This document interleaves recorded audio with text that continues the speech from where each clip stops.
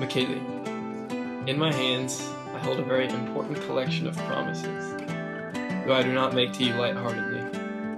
With God and many others as our witnesses, I pronounce these vows as promises to be upheld in light of this extremely special, holy, and sacred covenant that we are entering into. I will remind myself of these often, and I aim, by the power of the Spirit within me, to uphold and maintain these vows that I now lay before you. I vow to make the choice to love you, day in and day out. That love will not be a mere superficial feeling or emotion, but rather an exercising of love as is defined in the Word of God. It will be a daily decision to consider your well-being above that of my own. It means I will daily sacrifice and lay myself down for your sake. Love always hopes, always trusts, always perseveres, and always protects. As such, I will always hope in and for you. I will always trust you. I will always protect you. I will always persevere for you and your sake. I vow to lead you. In doing so, I will constantly point you toward Jesus before drawing you to myself. I vow to make your walk with the Lord and your pursuit of Christ's likeness a constant concern of mine, making myself an avenue to be used toward that end. I will do so primarily in two ways.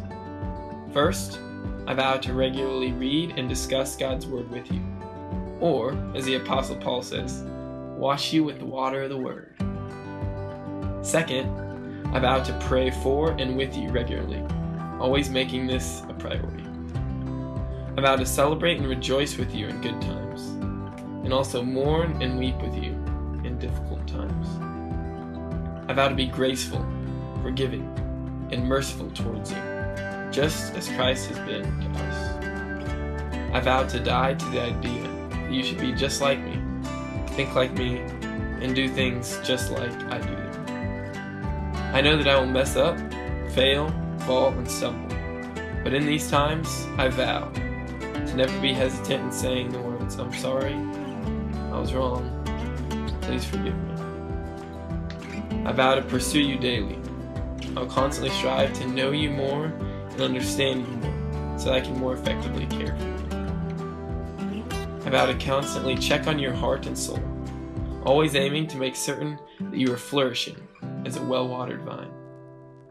I vow to, at some point, take you out to dinner to a place that is nicer and more expensive than the Derb. I vow to do these very things to the grave, whether that be mine or yours. God's greatest beauty and treasure He has given me is Christ. God's second greatest beauty and treasure He has given me is you. I will love you best when I love Him most. What God has joined together, and I am certain He has done just that with us. Let no man separate. I vow to you to forever keep God as my first in everything, knowing that He has called you to be my second and for me to be yours. I vow to always be your second love, your second source of encouragement, and your second best friend, knowing that Jesus was all those things first. Today, I eagerly enter into this commitment with the vows I'm about to speak in light of Philippians 2, 1-11. I vow to give myself to you as a never-ending source of encouragement in Christ, that you would find comfort, love, sharing in the same spirit, tenderness, and compassion from me that reflects our Father's heart to help restore and rejoice with you in times of trials and rejoice with you in times of joy. I vow to put you first without reservations or any conditions, striving to do nothing out of selfish ambition or vain conceit. I will look to your best interests and not my own in all things, both little and big. With humility, I will value above myself, as Jesus has called us to live to emulate His heart as He freely gave and valued us at the cross.